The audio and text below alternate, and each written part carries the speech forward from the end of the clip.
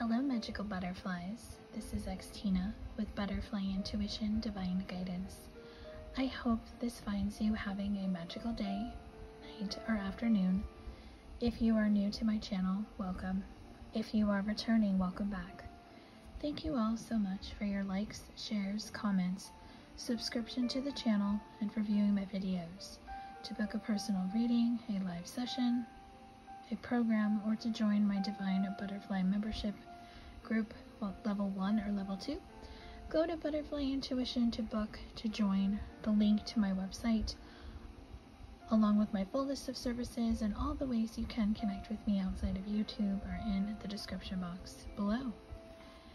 So welcome to your butterfly message of the day for Thursday, June 30th, 2022.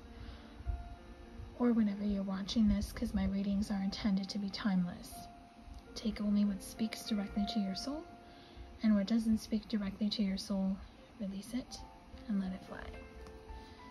So the first card we have is the Veil, the future. So what I'm hearing is that the future is unknown, the future is not clear, and the future is not set in stone. And it is because you are not supposed to know what is going to happen. So the veil will be lifted when it's supposed to, because right now it's still brewing. That's what the cauldron is showing me. The cauldron is showing me that something is just not ready yet to manifest, but something is brewing. There is forgiveness that needs to be had. This could be with someone who has hurt you, someone who could be no longer on this earth, or someone you are in separation from. So I feel this person, if they're still alive, they want to come in and apologize. And if this is someone who has passed away, they are telling you through this card, through this reading, through this white flower, that they're sorry. The jack-o'-lantern is telling you that you are protected. You are secure, you are safe.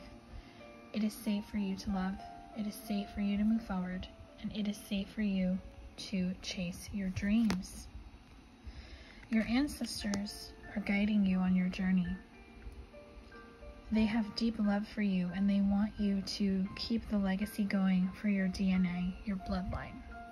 And they want you to do things differently, and they want you to do things the way you see fit.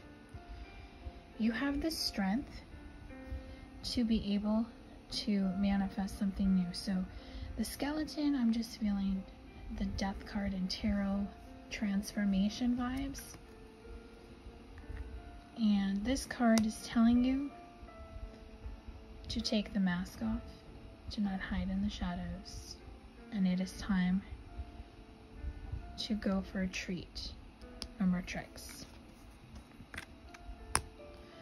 The Skull of Flowers is telling you that you are creating through the ashes, so you are rebuilding, you are rebirthing, and you are having a renewal. There is a deep remembrance of who you once were, especially if you disconnected from that person.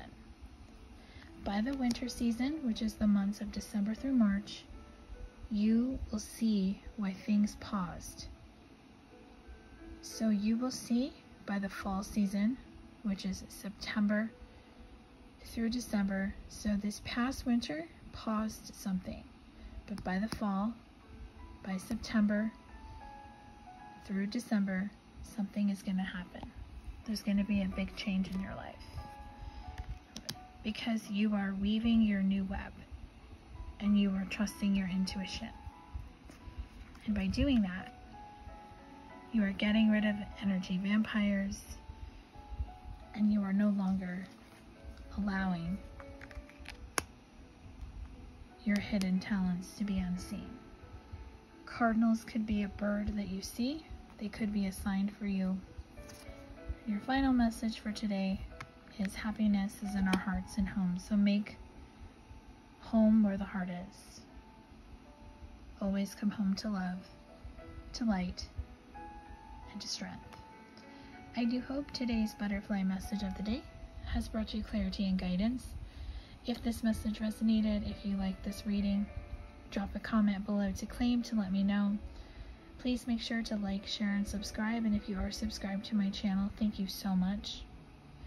Please hit the bell notification so you can be notified when new content is posted on this channel. Have a magical day, night, or afternoon, and I will talk to you tomorrow.